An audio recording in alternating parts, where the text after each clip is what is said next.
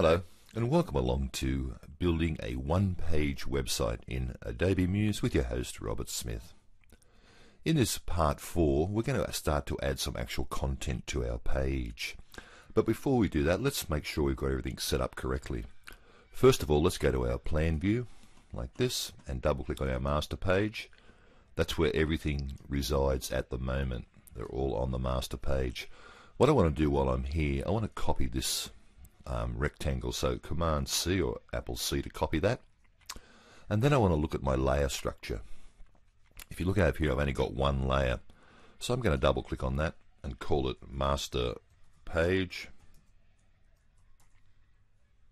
and OK, and I'm going to lock that because I don't want to put anything on that master page anymore. So I'm going to add a layer here, layer 2, and we'll call this content. And OK, we'll grab that content layer and drag it underneath there like that. And let's make sure we're working on that content layer by closing our layer like that. And let's go back now to our plan view and double click on our actual page. There it is there, Apple minus to fit it in properly. OK, what I'm going to do is I'm going to Apple V to paste that rectangle we copied off the master page and place it. Now, I'm going to change it a little bit. We're going to actually take the stroke off it by clicking up here and having stroke none. And we'll also take the pin off it. We want this to scroll normally. We don't want it to stay where it is. So if I select it up here, you'll notice because I copied it off the master page and it was pinned, it still has the pin attached. So I'll just unpin it up here by clicking on that little square like that. Okay, let's add some text. These are going to be section headers. So if I go to my type tool over here, and just drag it out like that. And the first one I'm going to have is digital video, so I'll type in space and then digital video, then space like that. I always press the wrong one. Make that hyphen space like that. Okay, now I'm going to select that font like this. I'm going to change it to 24 point. I'm going to change the font to Acme, the same as before, and I'm going to change the color from black to white by clicking up there. Okay, and now I want to transform that. I want to put that right in the center by going back to my pointer tool. Make sure that's still selected, and up here you'll see a text pop out, and that's where I'm going to grab the centering. So it centers like that. Very nice indeed. Okay, there's my first one. I'm going to drag that up there because we have the smart guides putting it right in the center for us. That's exactly what we want. In fact, that square, that rectangle's a little bit too big, so I'll just make it a little bit smaller. And I'll just nudge using the arrow keys, nudge that into the center. Looking good. Apple minus out so we can have a close look at it. Is it in the right spot? No, it's not. It should be there. That's more like it. Okay, fabulous. So let's copy that. So I'm going to select that and hold the shift key down and select that. And I'm just going to hold the option key down and drag and copy like I normally would. And let's go in there, zoom in a bit, and select the digital video part here and type in typography.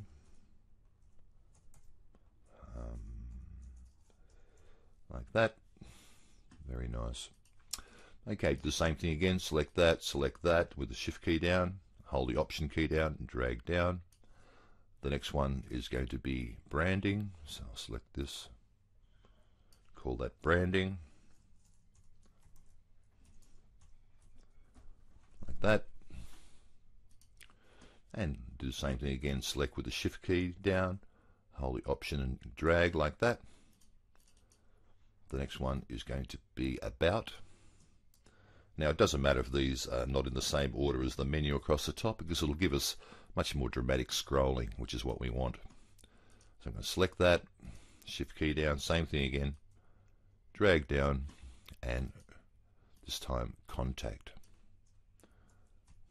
where we'll put an email address later on.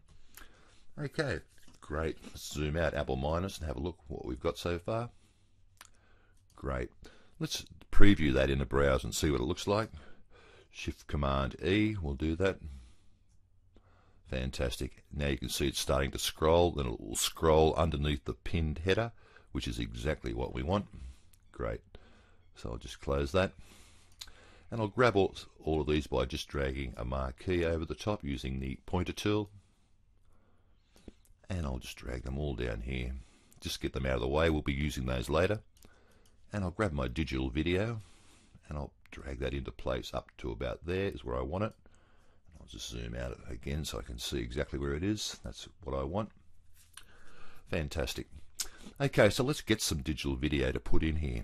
Now, there's a number of ways of hosting digital video, but the best way to do it is to create your own YouTube channel, upload your video to YouTube, and let them do all the worrying about what sort of codecs you use, and which is quite a technical thing. So let me just show you how to do it. It's really simple. If I just, I'll just Command Tab across to Chrome, and I should have a, great. This is what I want. I want to put this, a link to this on my site. Now to do that, I go down to here, click on Share like that, and Embed. Now, this is the embed code that YouTube provides for you. Oops, I'll just grab this, and I'll change these numbers here, the height and width number. In the width, I'm going to type in 960. You can type in whatever you like, but I find these quite useful numbers. 960 by 540, like that.